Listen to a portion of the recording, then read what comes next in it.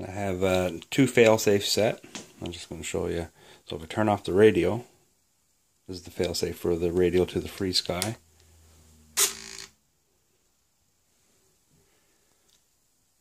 I'm just using the preset home because I only have 6 sats, so you can see up in the, or 5 sats up in the top right by the RSSI 100. So it's just using preset home, so which would probably be out Kilbride where we were flying last.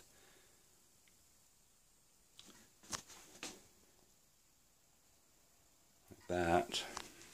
I'm just going to power the radio back on. As you can see, still have green light.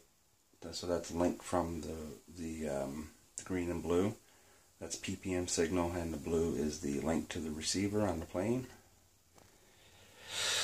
So, turn the radio back on. And I get control again. And I'm just going to come and turn the Dragonlink off. Throttle safety because it's on the bench. As you can see, there's no airspeed or ground speed on the left. And yeah, so it's using preset home again as normal. So obviously you have no control.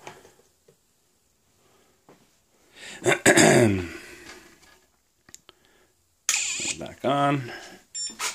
Link pretty fast. So that's good. So yeah, so that's 2 fail-safe set up, so it seems to be working okay.